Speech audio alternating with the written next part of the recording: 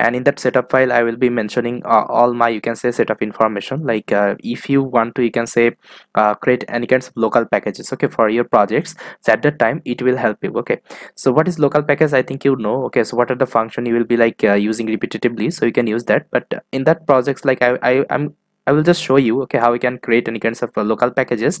And I'm not going to use any kinds of, you can say, local packages in this projects, because it's a, you can say, easy projects. Okay, so I don't need by using one line of code I can, you can say, do that.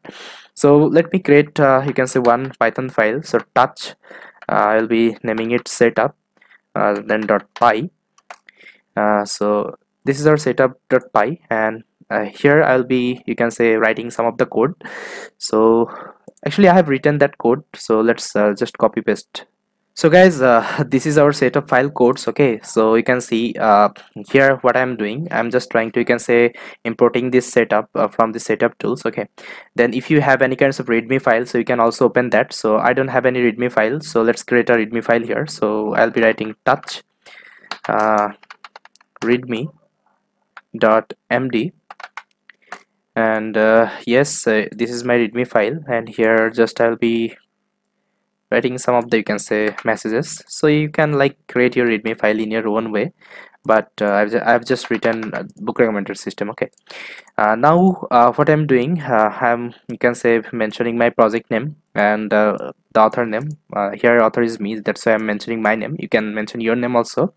Then here I am you can say, giving my local packages name like src. Okay, so if you open up any kinds of packages, okay, any kinds of, you can say, big projects, okay, from the GitHub itself, so you'll be seeing some kinds of src folder would be here. Okay, if you open any kinds of, you can say this scikit-learn or tensorflow, okay, or keras, you can say, code. So you will be seeing this kinds of src folder should be there. Okay, because most of the time when you are creating any kinds of local packages, okay, so your folder name, you can say, by default people gives src. Okay, they prefers that, they prefer that. Now here I'll be, you can say, mentioning all the requirement packages, okay, which is like necessary for these projects. Like here I'm using the streamlit and numpy, so that's why I have mentioned that it will automatically install that. Then in the setup, okay, I am mentioning all the things like our we can say local packages name, like version I have given, then author name, then a small description, long description. Okay, then I have mentioned my GitHub URL also. Okay, so if you have any GitHub URL of this project, so you can directly mention that. And license file, okay, you can say, if you don't have any license file, okay, so you can get rid of that. Okay, it is fine. And here you have also mentioned your Python requires. Okay, here I am using 3.7. okay, and it will be also working with, you can say, 3.8 or 9 also. And at the end, like install requires, okay, I have like given all the list of the requirements. Okay, now this is our setup file.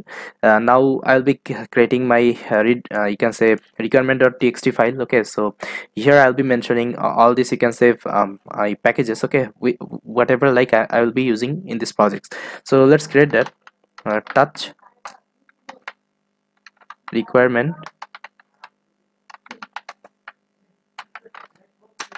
txt, and you can also create from here. Okay, by using that, you can say, button, but I'm using this command line. And here I'll be mentioning all my requirement. Okay, like here I'm you can say, using this streamlit, so I'll be just copy that and paste it over here. And also I'm using the numpy. And here you have to mention one thing for your local packages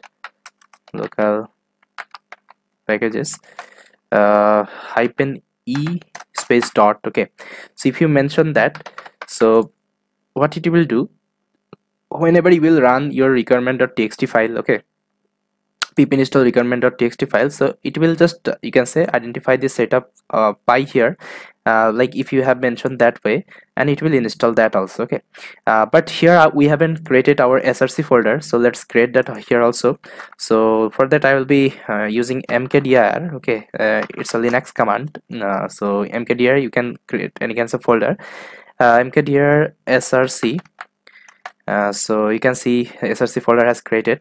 Now if you open up any kinds of local packages, so you will be seeing in that folder itself there would be a file called underscore underscore init underscore underscore py, okay, dot py. So whenever you are creating any kind of local packages, okay, so you have to mention that by default. Okay, it is, you can say, uh, so it is, you can say, required, okay, whenever creating any kinds of local packages. So let me do that also. So I'll be writing touch, and I want to create it in the src folder, and let's give our, you can say, file name, so underscore init dot py. So if you hit enter, so you'll be seeing in the SSC, okay, src, it will create this file. Okay, now if you have any kinds of, you can say, repetitive function, okay, so if you want to create any kinds of class or function here, so we can like create this file into the src folder, and you can import like that. Okay, like here I have imported from setup tools, import setup, and at the time you can import that using like from src import your, you can say, whichever function you want to create. Okay, so like that you can import that, but here I'm not going to use any kinds of, you can say, local, you can say, functions or class. It is fine for me, okay, of these projects, but here I've just shown you, okay, how you can do that. Now we have done most of our work. Now let's set up our, you can say, environment, not environment, let's set up our packages, okay, whatever packages we have mentioned here. So for that I will be writing pip install -r and requirement.txt, and if you run that, so it will install all the, you can say, dependency, okay, in your environment itself. So I'll be waiting until it's, you can say, so guys, you can see our package setup has been done. Okay, now let's